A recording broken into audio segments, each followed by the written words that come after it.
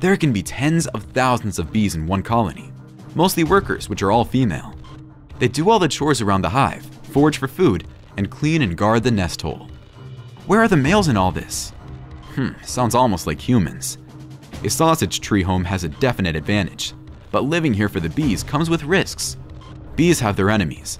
Hidden among the stems is a predator, a praying mantis.